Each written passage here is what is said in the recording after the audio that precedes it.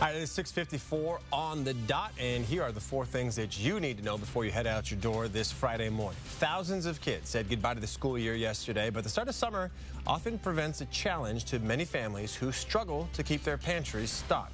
57% of Spokane school students qualify for free and reduced lunches, and 25% don't know where their next meal is coming from.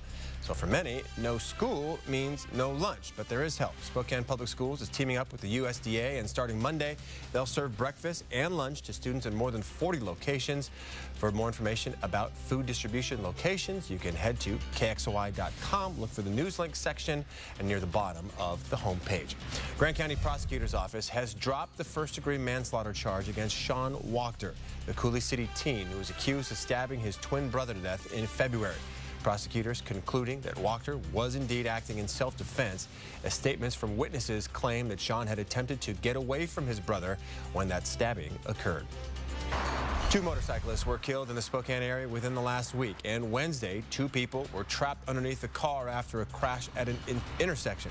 And last check, they are both in critical condition. A tragic reminder to motorcyclists of any age and experience level to ride smart. Also a reminder for the rest of us on the road to keep an extra eye out for those on 2 wheels.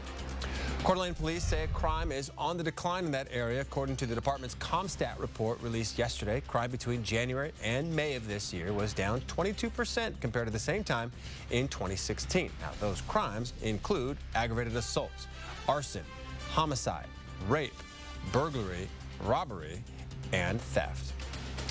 All right.